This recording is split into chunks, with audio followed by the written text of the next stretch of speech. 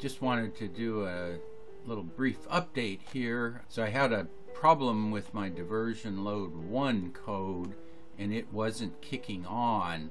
I had copied the code I had for diversion load 2 over to diversion load 1 and changed 2s to 1s, but this dimmer here works from 100 to 200, and I'd put that code up here, so this was only going to respond if this ever got up to 100. So I put the code from this dimmer 0 to 100 in here. So now you can see this dimmer is working. It's probably going to turn off here. Yeah, it looks like the sun's coming back out here. Yeah, you can see, yeah, there, this one turned off and this one went up. So this one was decreasing, this one was increasing.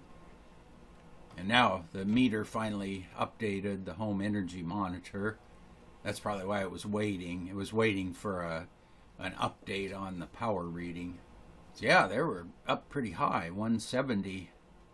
But see, it's way too high.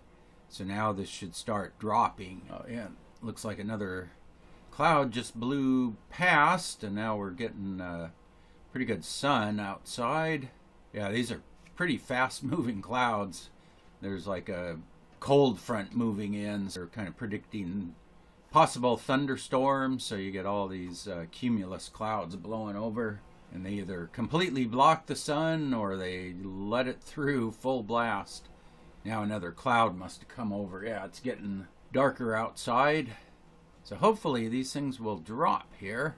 Okay, I had to refresh the web interface. I think it was hung up or something, so we should still be dropping here. There was a pretty big cloud came over, but now it looks like it's getting a little brighter outside, so the demand in the house will probably drop since we're getting a little more solar. Yeah, there you can see it dropped clear down there, and this went back up.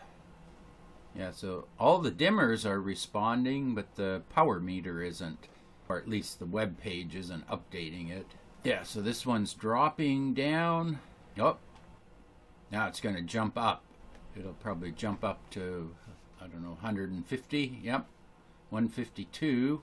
And there you can see diversion load 1. So this one went up to 100, this one went to 52, and that one went up to 2%. And that's because this power is a little bit below my target of 20 watts. We're just a little above, well, now we're a little below 20. So you can see this actually went up to 3% because that dropped. Now it looks like a cloud must have come over.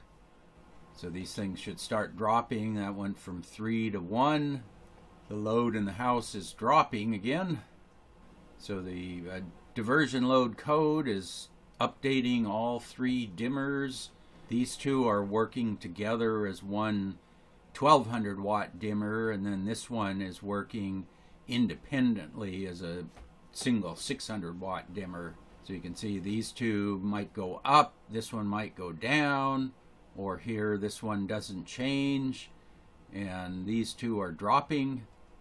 So they should drop quite a bit here. The power coming in dropped, which means the load goes up, and that means these things don't have to soak up as much power anymore. So that one's off, that one's off, this one is shutting down. Now this one will probably come up a little bit. Oh, it actually went down. Yeah, the load in the house went up, so the diversion load goes down. So yeah, I just wanted to show you all 3 dimmers working at the same time, some of them going up, some going down. Hopefully you found that interesting, and as always, thanks for watching.